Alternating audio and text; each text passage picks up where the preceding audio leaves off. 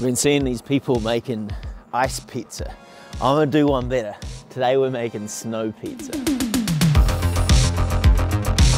We've got a lot of it too. My contact at Razor Griddle said for me to make more normal stuff, but clearly I did not listen. This is not normal, but it is simple. Dough and guanciale on the griddle. Then you get a big old lump of snow and you put it down on the pizza. But here I am showing off the incredible all-season functionality of the product. This is where the magic happens.